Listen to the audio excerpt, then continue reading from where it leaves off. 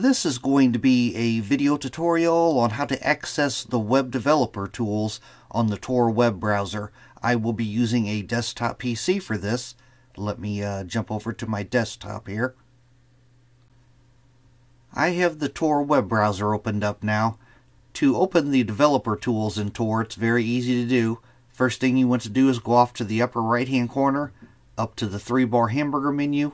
You want to click on that. Then you want to go down to where it says More Tools and click on More Tools.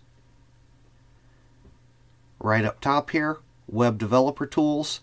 The keyboard shortcut is Ctrl plus Shift plus I. I'm going to click on Web Developer Tools. And the Web Developer Tools will open by default at the bottom of your screen. You could put your mouse cursor over this top line here, and as you can see it changes to arrows. You could hold down the left mouse button and enlarge it or make it smaller. You can change the Web Developer Console by going over to the 3-dot hamburger menu, clicking on that. And you could dock it at the bottom. By default it's docked at the bottom. You could dock it on the right side of your screen. You could dock it on the left side of your screen, or you could open it in a separate window altogether. I'm going to leave mine here.